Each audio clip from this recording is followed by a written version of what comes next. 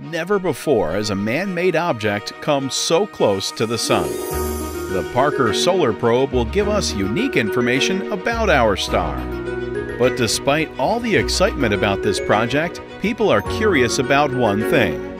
Why doesn't the probe melt when it's close to the Sun? The Parker Solar Probe sometimes stays in the hottest part of the Sun, which is not the surface.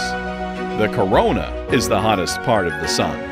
Even though it was 2,500 degrees outside, the sensitive measuring tools inside the probe stayed at just over 30 degrees.